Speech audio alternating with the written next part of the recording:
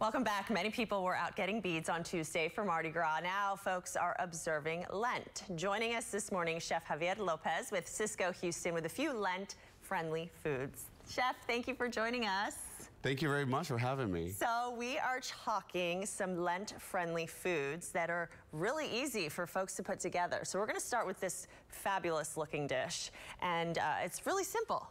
This is really simple.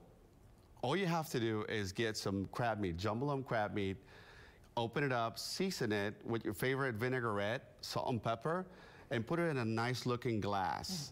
You can go in a cereal bowl if you like it, but when you start with a good premium ingredient, you will get an excellent result. This is part of it right here. And I love that you chopped up some greens and reds and yellows in there just for color. Just for color and a little texture, but it's mostly about the seafood. Yeah.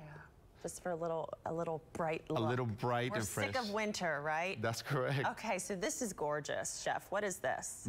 This looks like $1 million, correct? But it's really simple to make. All you have to do is get a scallop, slice it any way you want. It doesn't have to be perfect, and arrange it like if you're a surgeon.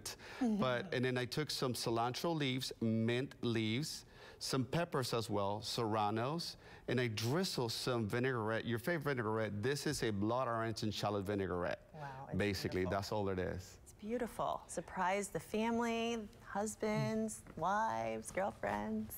What about this one? This is a beautiful fish dish. This is a Texas redfish and heirloom tomato salad.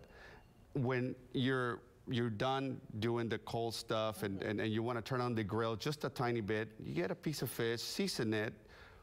Salt and pepper is the secret, not so secret. Get you some heirloom tomatoes, get you some micro herbs or some herbs, and get some shallots, get some English cucumbers, and then just go to town.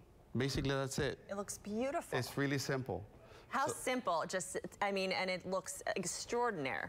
And it's all in the ingredients. You got to start with a good, fresh ingredient. I love it. If folks want to give you a call and say, hey, can you come show me how to cook something, can they call you? Is there a website they can check you out at? There's we're a broadliner, Sysco Foods. So we don't really have a restaurant, but we do have resources for our chefs and owners. So they can get a lot of ideas from our website. But you can call me anytime. Okay, thank you so much, Chef. You can find all this info and a replay of this segment online at clicktohouston.com. We'll post it under the video tab on our homepage after the show. We'll be right back.